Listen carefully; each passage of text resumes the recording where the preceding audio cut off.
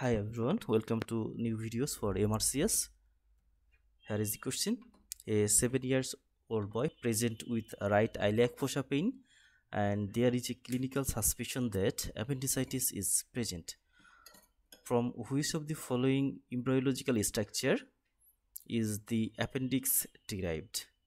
So here a 7 years old man present with right iliac fossa pain, and there is clinical suspicion of the appendicitis. And from which of the following embryological structure appendix derived? First of all, there is right iliac fossa pain and suspicion of appendicitis, and it is one of the direct question that from which embryological structure is the appendix is derived. Here the options are intestinal duct, urachus, foregut, hindgut, and midgut. So let's see first of all where the appendix.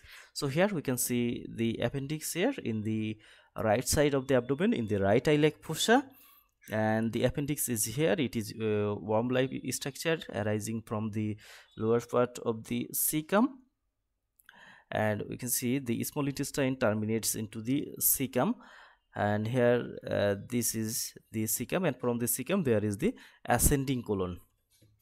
In this picture we also can see here the digestive tract, here esophagus, and then it is the stomach and small intestine, following by the appendix and large intestine, and finally the anal canal.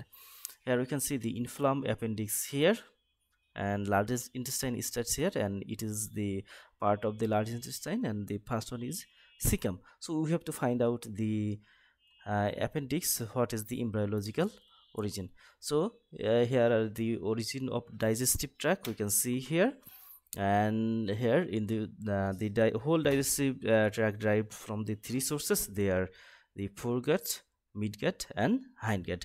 We can see here the foregut derived from the esophagus, stomach, and the duodenum up to the major duodenal papilla, up to the second part of the duodenum, up to the major duodenal papilla, and some other structures such as we can see here, this is the liver and gallbladder, then pancreas, and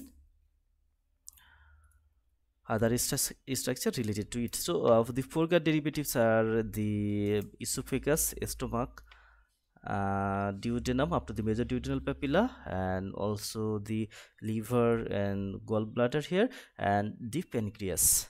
So they all are derived from the foregut. And the foregut, so this structure, this color structure, they are from the foregut. Then we can see there is the midgut.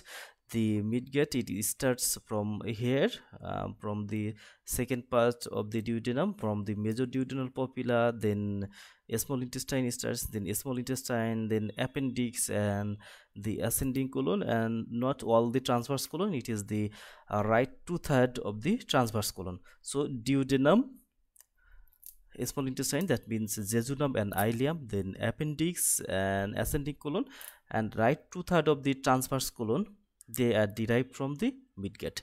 So foregut, midgut, then hindgut. In the hindgut, they derive from the left 1/3 of the transverse colon, then here the splenic flexure, then descending colon, sigmoid colon, rectum, and upper part of the anal canal. They are derived from the hindgut. So in a quick review, we can see here the foregut. From foregut, here is the esophagus, stomach, and duodenum, pancreas, liver, and gallbladder. From the midgut, duodenum, jejunum, ileum, then appendix, ascending colon, hepatic flexure, and right 2/3 of the transverse colon. On the other hand, in the hindgut, we can see here this is left 1/3 of the transverse colon, splenic flexure, descending colon, sigmoid colon, then rectum, and part of the anal canal. So they are derived from the hindgut. This is the embryological. Here you can see embryological gut derivatives. Here the foregut, midgut, and hindgut. From foregut, esophagus, stomach, proximal duodenum, liver, gallbladder, and pancreas. This is foregut derivatives. Then midgut, that distal duodenum, jejunum, ileum, cecum, appendix, ascending colon, and proximal 2/3, that means right 2/3 of the transverse colon, and hind guts distal 1/3 of the transverse colon, descending colon, sigmoid colon, rectum, and proximal anus. We saw this picture before.